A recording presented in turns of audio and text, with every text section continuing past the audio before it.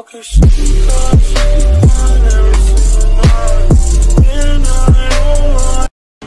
but unfortunately, Ginebra blew it out once again. What happened, sir? You know, I talked to my teammates. We're in the process of building a winning culture. Like, this is Ginebra we're playing against. You know, obviously we caught them on the wrong foot in the first game, but we have to play really good to beat them, and they have to play they have to play bad so we can beat them. They are amazing, they're amazing team. They're well coached. Like, the only thing we can do is go all out. That's it. Obviously that's tough on us, right? It's tough on us right now. This is a huge accomplishment, making it to the semis. Like, making it to the semis is already a huge accomplishment. So I talked to every one of my teammates. I said, hey, did you give everything you got? And they said yes, and I know that they give everything they got. And if that's the case, then there's no regret. You know, that's all we can do. We can just watch film, we can adjust, we can get better, and then in the summer we know what we need to do as a team and as individuals to get to that next level, right? And that's what we need to look at right now. Like, thinking that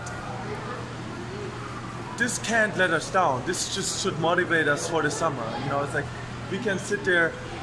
I can look at, okay, I need more post game. I need this. I need this. My teammates can look at the film. I need this. I need this.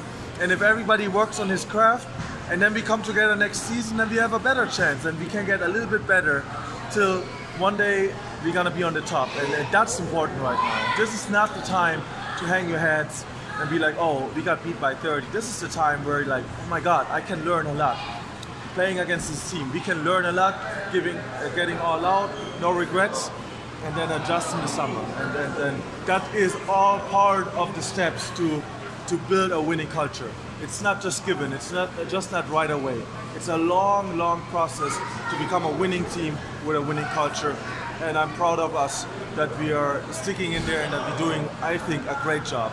As you can see, that we are in the semi-finals. Best 4 teams in this conference in the Philippines. That's amazing. But at least can you No, we're in there. Just because we're not winning does not mean we're not building that winning culture yet. Like, we're right in it. We're just losing because right now, the last two games, they were a better team. You know, they outmatched us, they outclassed us, all of us. On every position, we got beat, and that's okay. And now it's adjusting, learning. And then obviously you can make little adjustments, but you cannot make big adjustments. It's like if you lacking in one part of the game, then you need a whole summer to work on that stuff. And we're in there, and I know we're all hungry, and I know we're ready for that. And I know that in the summer we're gonna have a great summer. So we just need to build that winning culture, and I think we're gonna be fine. Just because we're losing does not mean we're not building a winning culture. I'm very proud of us. This is not the time to hang the heads. Ginebra is an amazing good team, amazing coach, amazing players. The whole country knows their players are playing there. We have a long way to go to get there, and some games we can surprise, but we just have to keep growing as a team.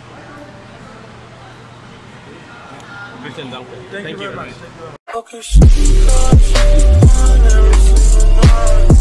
very much.